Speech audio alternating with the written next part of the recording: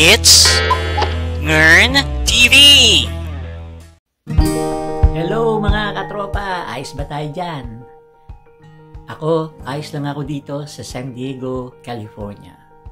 Welcome to my channel, Ngern TV. Ito po si Miyong at ngayon po ay meron tayong importanteng topic. Ang topic ngayon ay the case for the Gregorian calendar. Okay, so basically, ang pag-uusapin natin ngayon ay tama ba o mali ang Gregorian calendar? At para sa akin, merong tama sa Gregorian calendar. Pero, mas marami pang mali. At yun ang pag-uusapan natin. If you are a subscriber, welcome back! Pero, kung bago pa lang kayo sa aking channel, please like and subscribe to support my channel. At marami kayong matututunan dito. Sarap.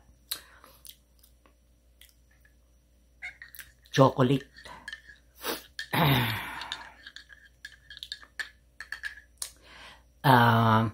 Kung matagal na kayong nanonood ng aking mga videos tungkol sa biblical calendar or Enoch calendar, maring napansin na ninyo na ang reference na ginagamit ko ay ang Gregorian calendar para ma-confirm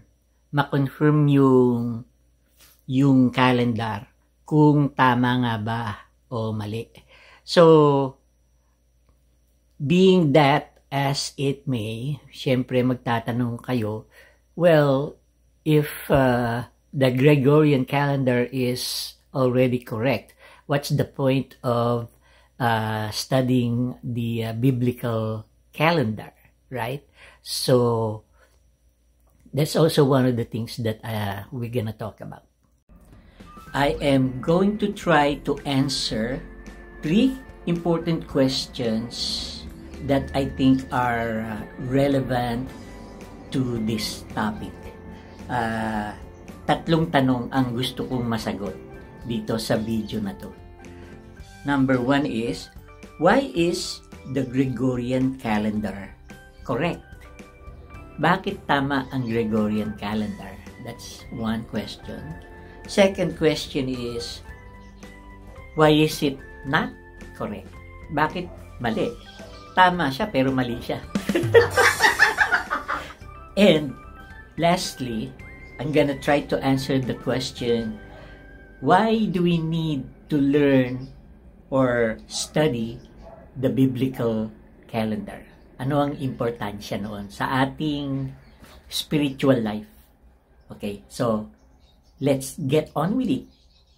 Okay, so here we are in my studio again and in front of my computer. And the first thing I want to do is answer the question, why do I think is the Gregorian calendar correct? Okay, and my explanation is simple, and the way that I think I can explain this is by showing it in the Stellarium software. So let's start with the Stellarium software here. I'm gonna run the Stellarium software, and as you can see here, this is how it looks like at the start. Okay, so by using the Stellarium software, I can prove that the Gregorian calendar is correct simply by looking at this time frame, March 19 at sunrise. Okay, so here we are looking at March 19.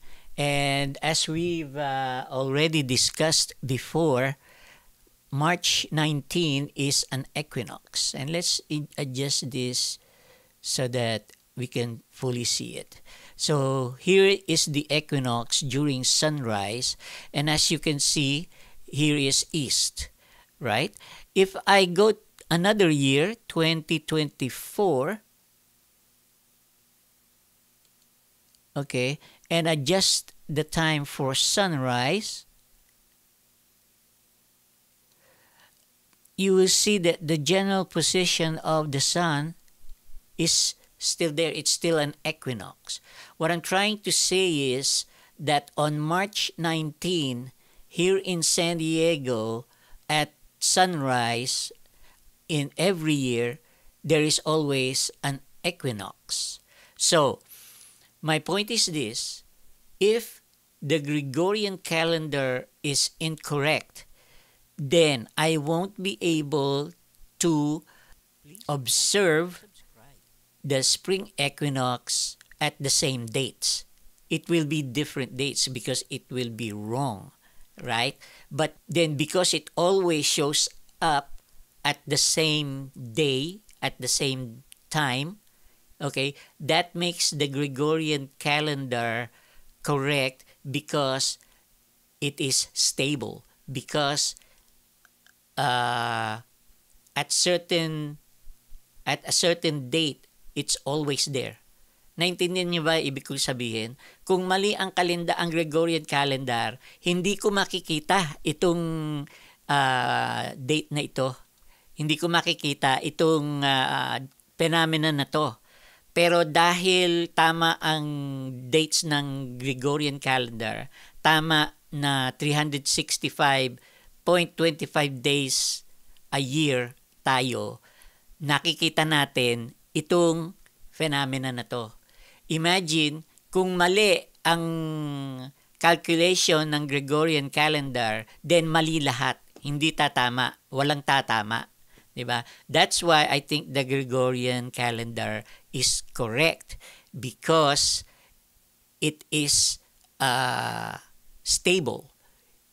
So, in short mga katropa, kung mali ang Gregorian calendar, then walang basis yung research ko. Mali lahat. Buti na lang tama ang Gregorian calendar.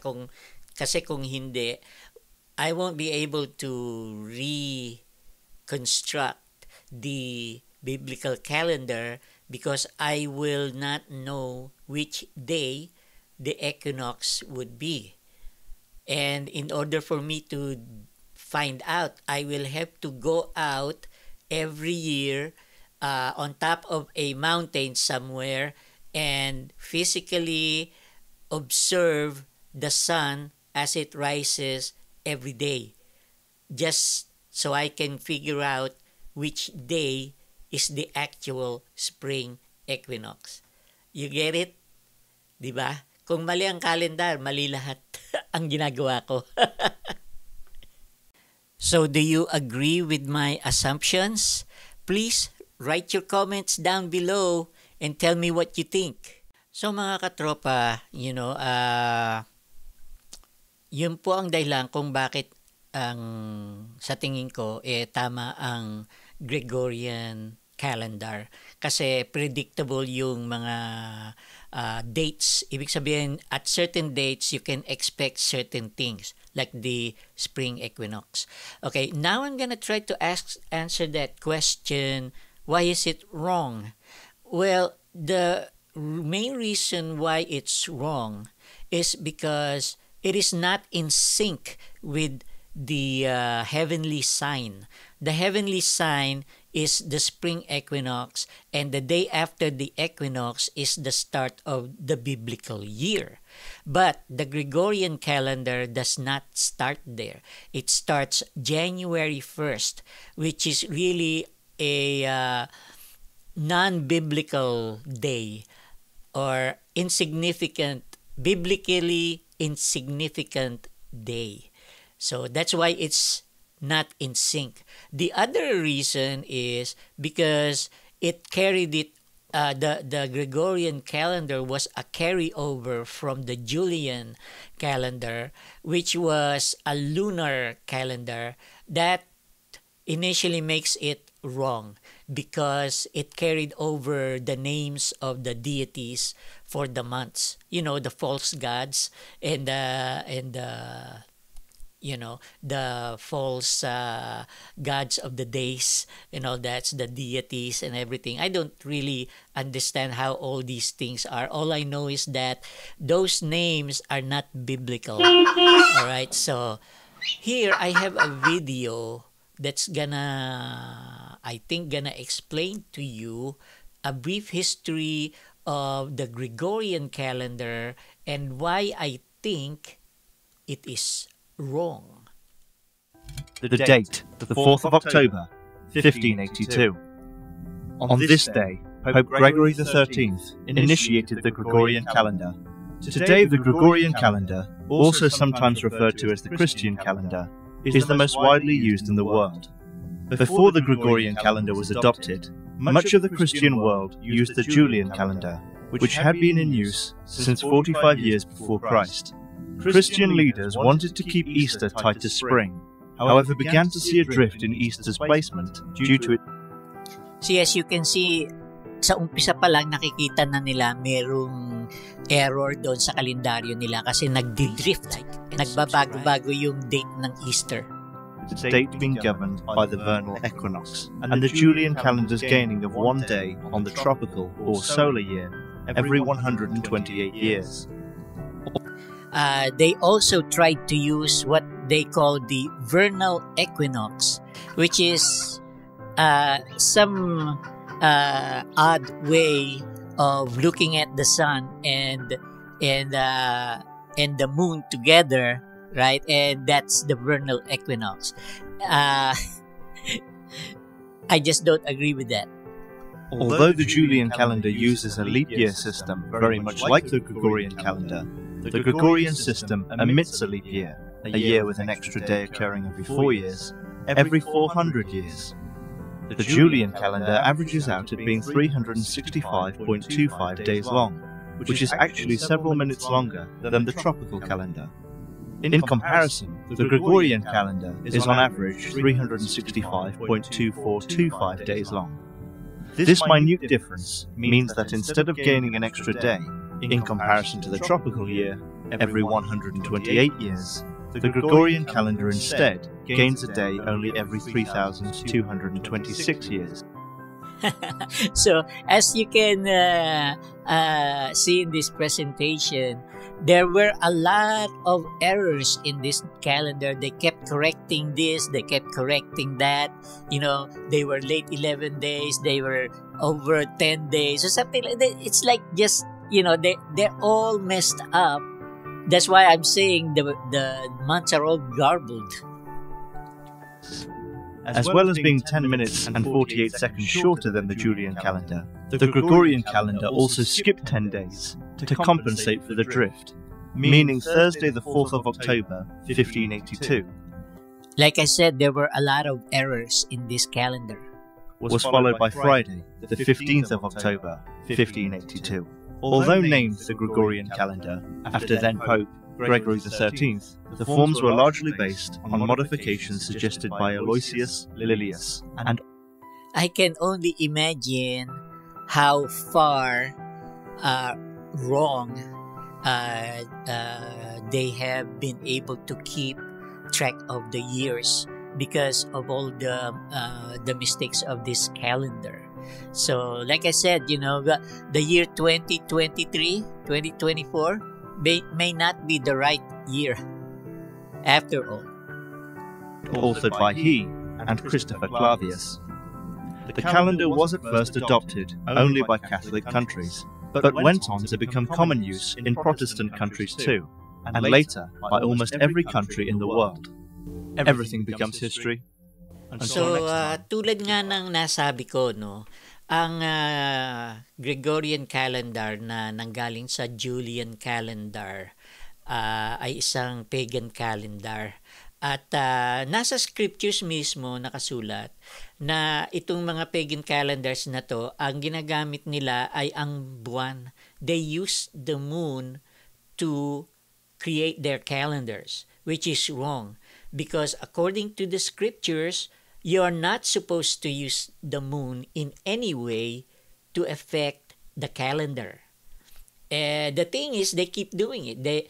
And I guess it's because the Pharisees who started this, and the pagans who never read the scriptures, uh, they just never they never listened. They never listened to what was told to them. Instead, they kept using the lunar, the moon. They kept using the moon to affect the calendar, and that's where they all went wrong. So why is the Gregorian calendar wrong? It has smears of the lunar calendar in it. Nabahiran ng pagkakamali ng isang pagan calendar. Now we come to the last question that I wanted to answer. And that is, why do we need to study the biblical Bible? Well, I am going to be straightforward. We need to study the biblical calendar for our salvation. Sa tingin ko, yun ang paraan natin para makabalik sa Kanya.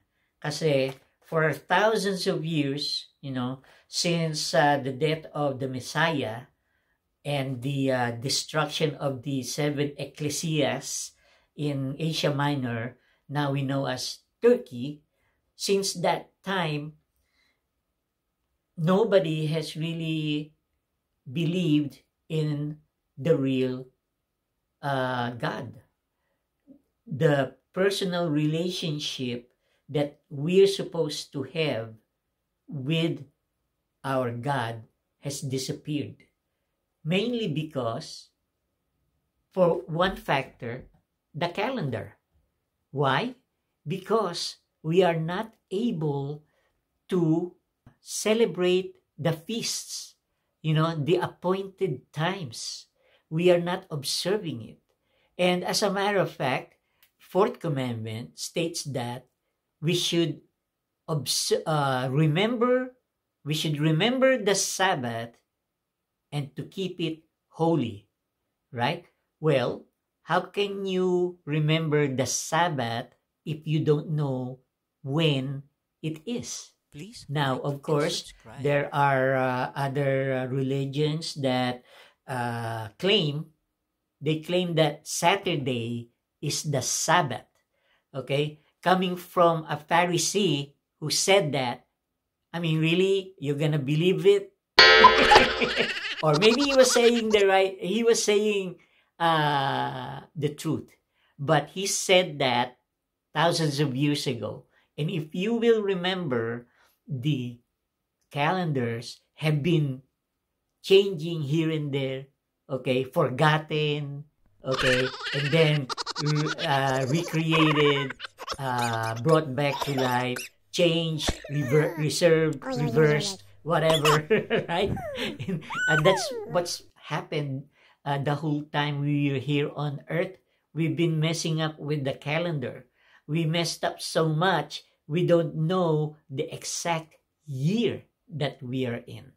Okay, even the year that I'm using right now, 6896 Anno Mundi, is just a guess, because we've lost track of time.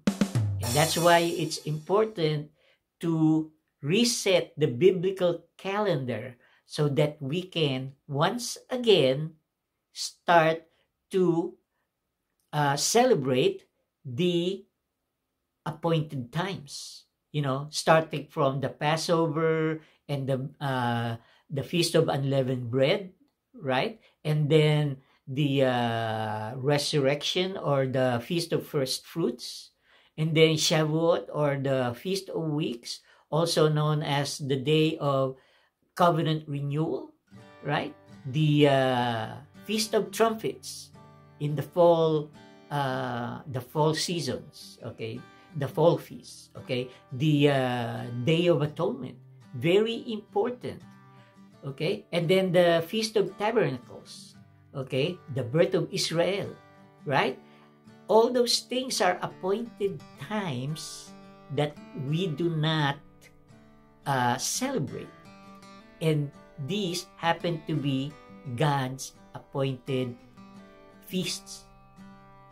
So, that is what's really happening in the world right now. The feasts have been replaced by the doctrines of men. So, it's important that we learn more about the biblical calendar so that we can go back. We can come back to His fold, okay? To His counsel, okay? And be saved. And that is the key to our salvation. So, is it important to learn about the biblical calendar? Of course! Of course it's important. It has to do with your eternal life.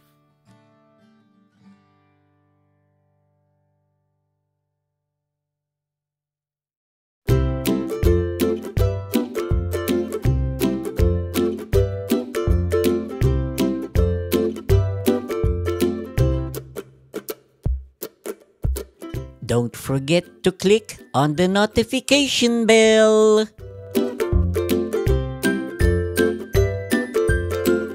Thank you again for watching. Please support our channel by liking, subscribing now. It's free.